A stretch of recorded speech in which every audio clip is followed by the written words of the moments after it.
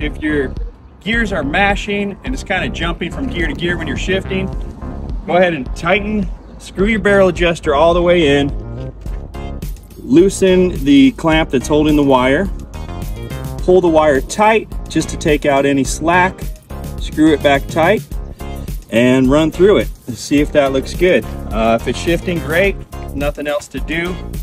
If it's shifting funny on one or two of the gears, you'll be able to do one click at a time to the left with the barrel adjuster and see if that will fix your problem. Beautiful. Not too shabby. Clean as a whistle. Lovely. Look at that. Thanks for watching. Subscribe for more tips. Miles of Smile.